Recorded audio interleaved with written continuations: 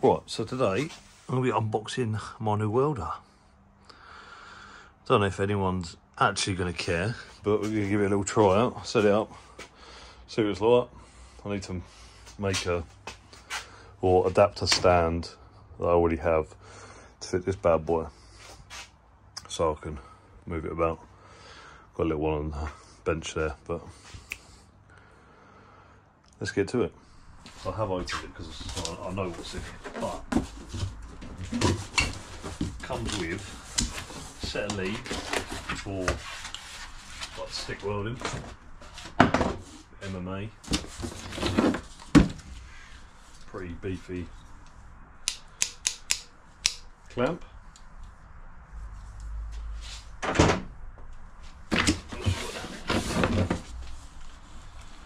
stick lead, which I'll probably never use.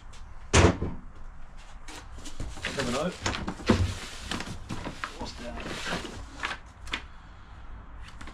Use a manual.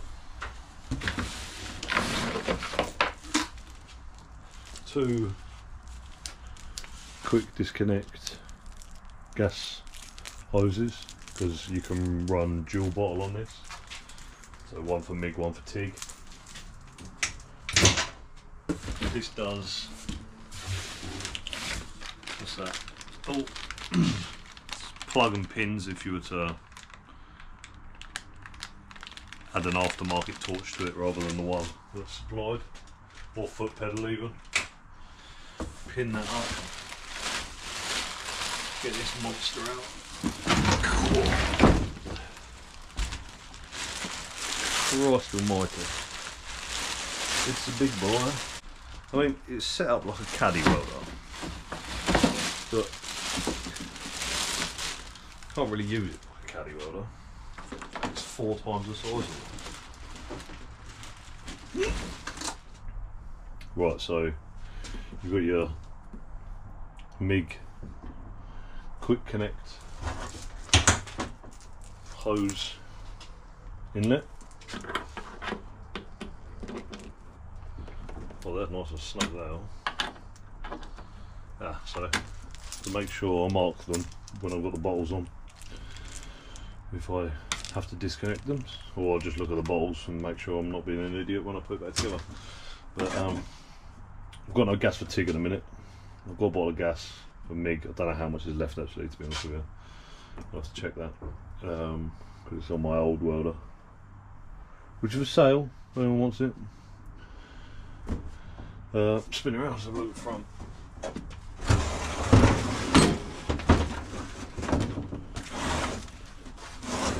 It is an absolute fun.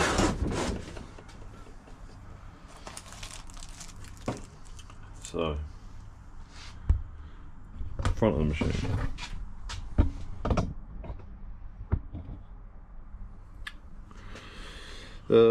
What's this? Looks like voltage control.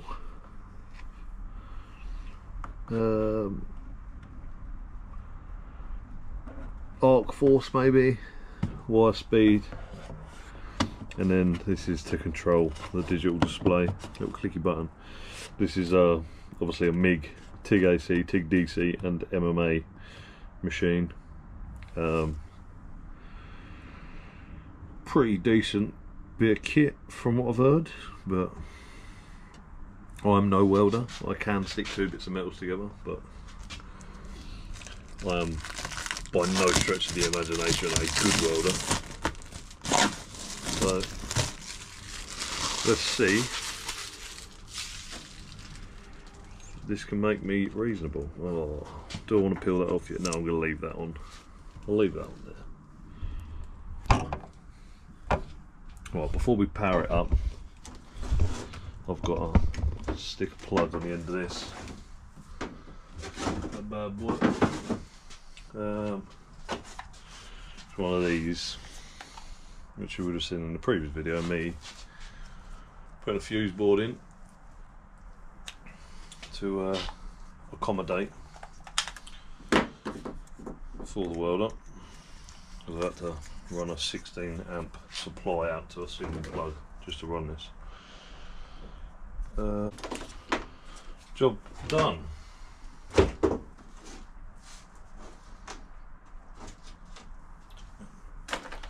bin. What? This is the first for both of us. Christ, that light outside's horrific, isn't it?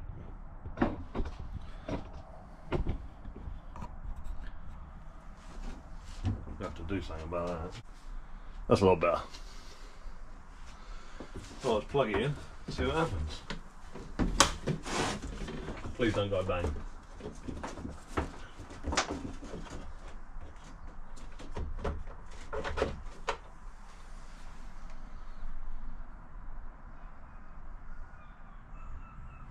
Switch on the back.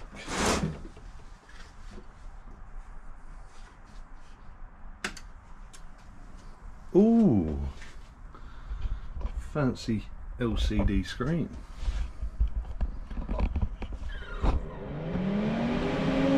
Oh, that's quite loud.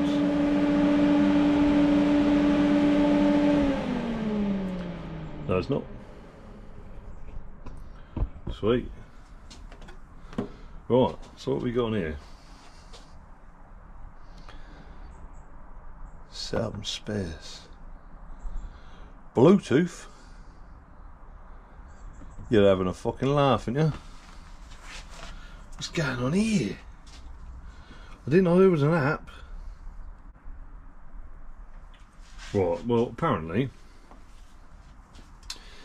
the Bluetooth app isn't available in my region,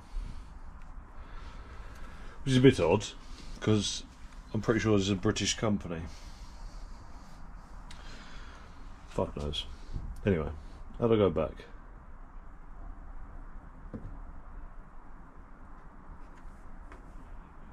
Hold the button. There we go, hold the button. Mig burn back.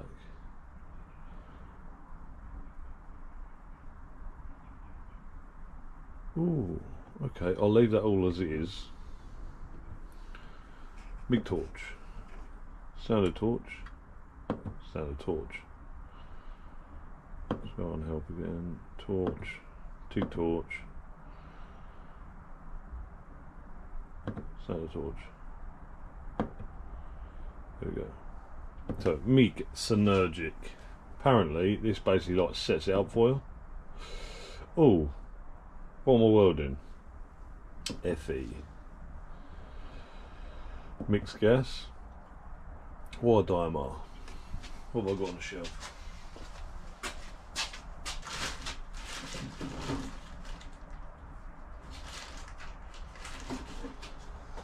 That's all pretty shitty. I have to grab the stuff out of the current welder, which I'm pretty sure is 0.6.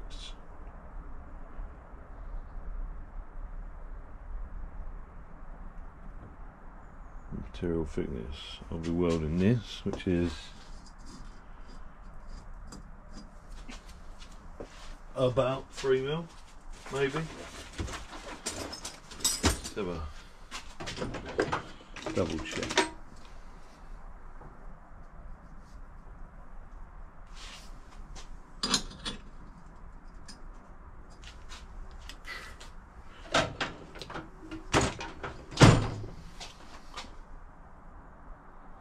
So 3mm. Boom. Absolute done. Set up, ready to go. And then on here, there's like a green guide. So obviously, if it's not feeding enough wire, you can increase it, but its recommended area is within this sort of given spec. And then the voltage again looks like it starts at smack bang in the middle, and then you can up it or lower it depending on what it is. This isn't actually 3mm, it's a little bit under 3mm, so I'll probably bring that one down, see what happens. But what I'm going to do is turn it all off again, load up some wire, and then we'll just squirt a bit of metal out of it, see what happens.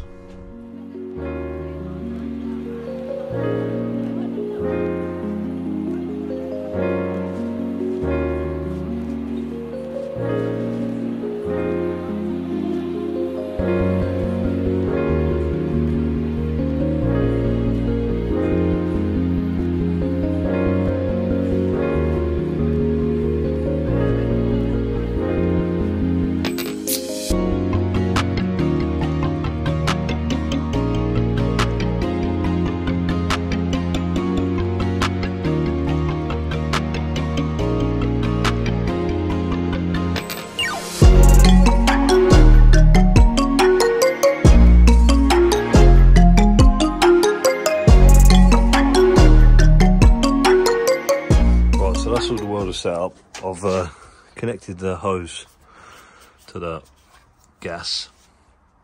This is a pretty janky setup at the minute because I haven't got a trolley for this. That's connected in the back to the big line.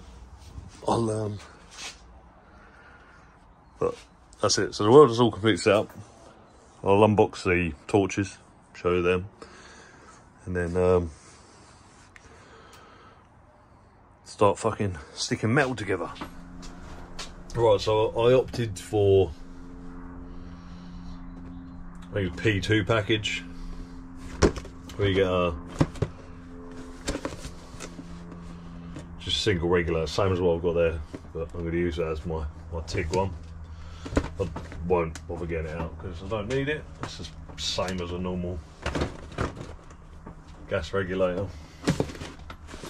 Then this is a TIG torch. You've got your plug for your control, your positive pin, the gas supply line, which is standard, I guess, and then the torch itself. 3-button control, which the welder can do 2T or 4T, so you can either hold it and TIG or press it and then press it off. Got your amperage adjustment here. It's got a size 7 cup in it and a 2.4 bit of tungsten, which I believe, yes, grey, so it's 2% serrated, is it? That's, I probably butchered that, but I believe that's the one you can do. That's like a nice all-rounder, does stainless steel, works well with AC as well. I thought tungsten was tungsten, but evidently not, because apparently there's fucking loads of them. So that's the TIG torch. Leave that away for the time being. I shan't be using that today because I've got no gas. And the MIG welder, or MIG torch even, pretty basic, normal. Is it a Euro plug? Is that what they call it?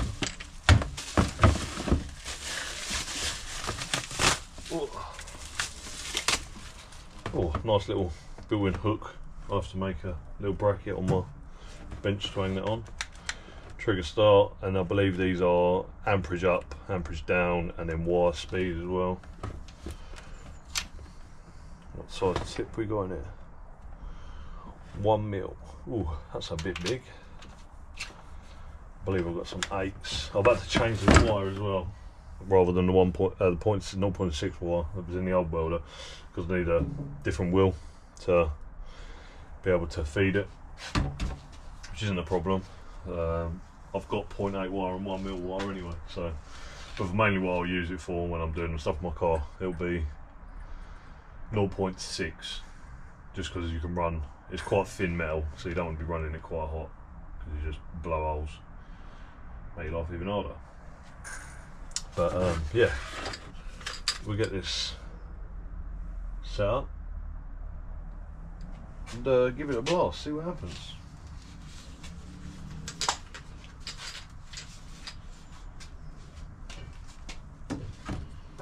Need a, I don't like that, I like that. That is a really quite solid fitting. My other welder, I modified it to take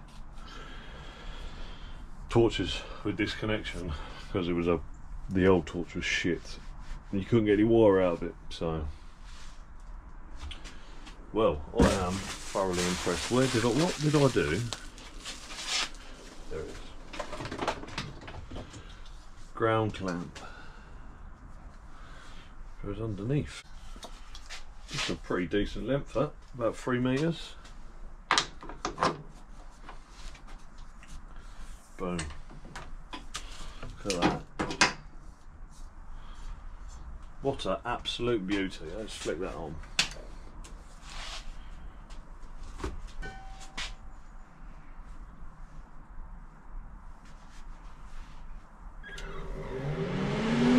Oh, it's aggressively. How do I go back and change these settings? Back again, back again. 0.8, T2, 3 mil.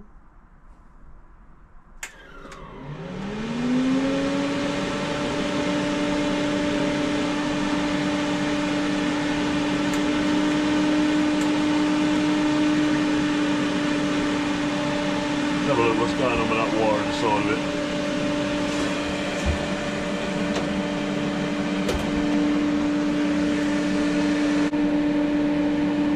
What?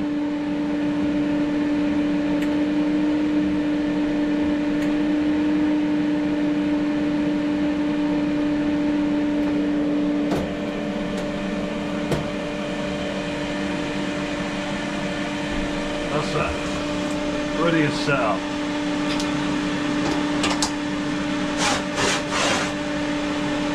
What I do, cut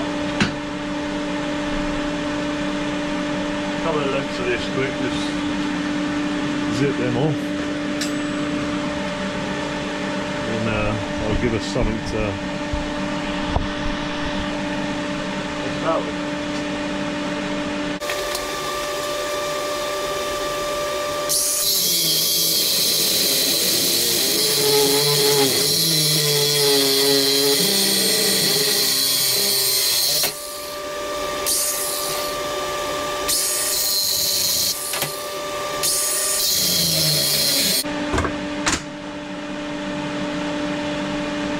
Right, I know I've just cut that in half, but I'm going to stick it back together. What I'm going to do, well, turn that gas on a bit. Oh, it's a bit low, it's a bit low. I'm going to change that thickness on here to, what do I reckon, 5 mil-ish? Go 5 mil.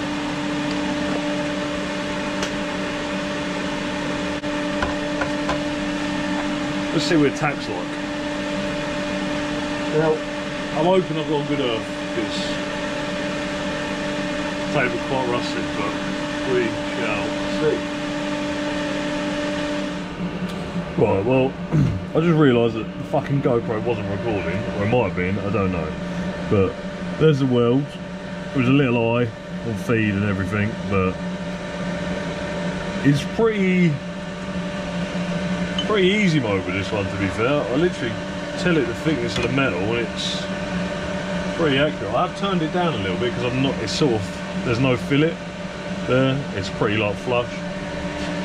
So see how that one goes quick.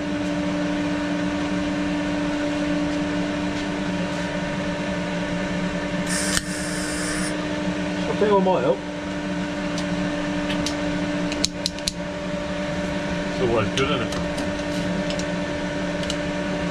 Try that again.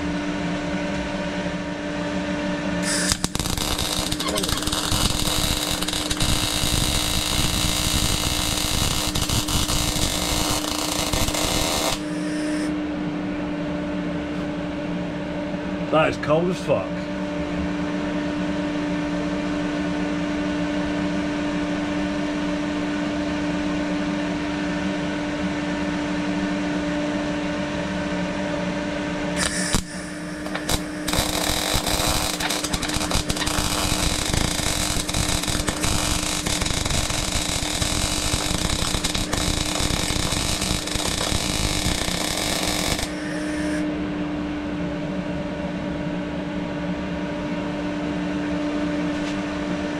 That's a better weld. Tell you what, clean that up with a grinder. Stick a corner fillet in. Oh, that's hot.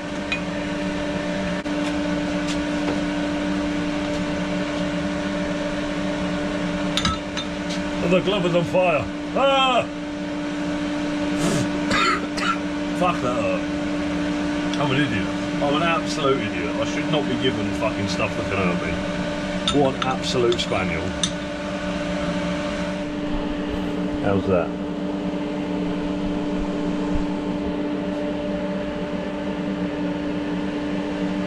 Right. Oh, nearly lost ya. Try again.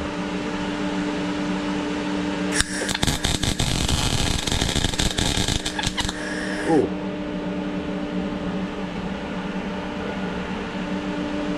That's a bit better. Ignore that clump on the end.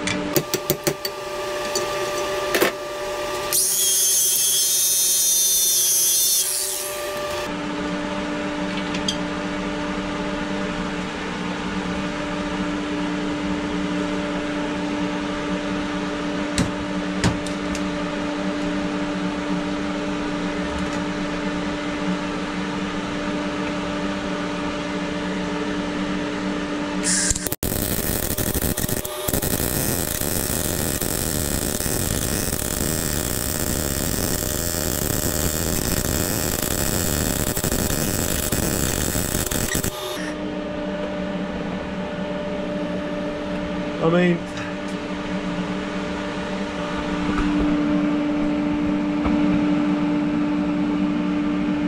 yeah, it looks nice, but it's cold. So, fire up the amperage. Oh, the wire feed, see what happens.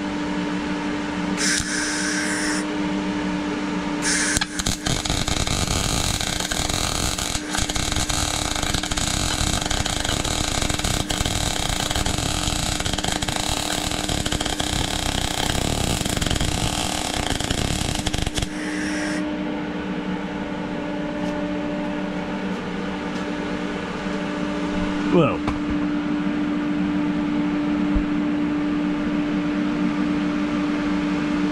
definitely got a bit more penetration at the end of that.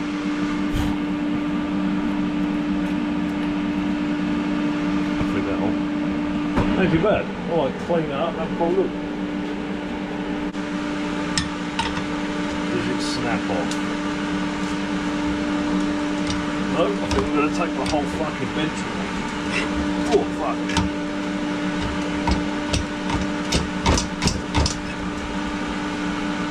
I'll say it's pretty solid. There you have it.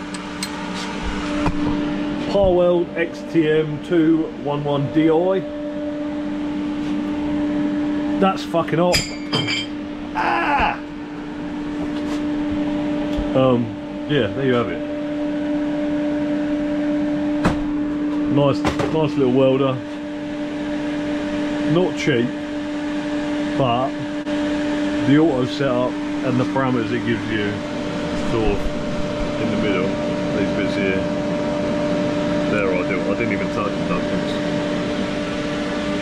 So, yeah, little quick look on the inside.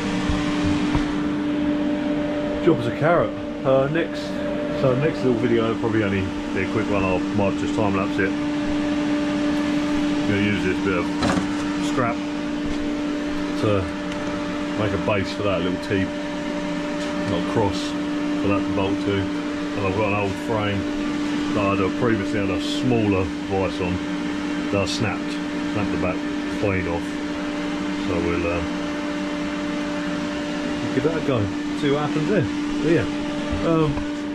Like I said, this is just a little unboxing. Here's a welder. Look how terrible I am at welding. Look what it can make me do.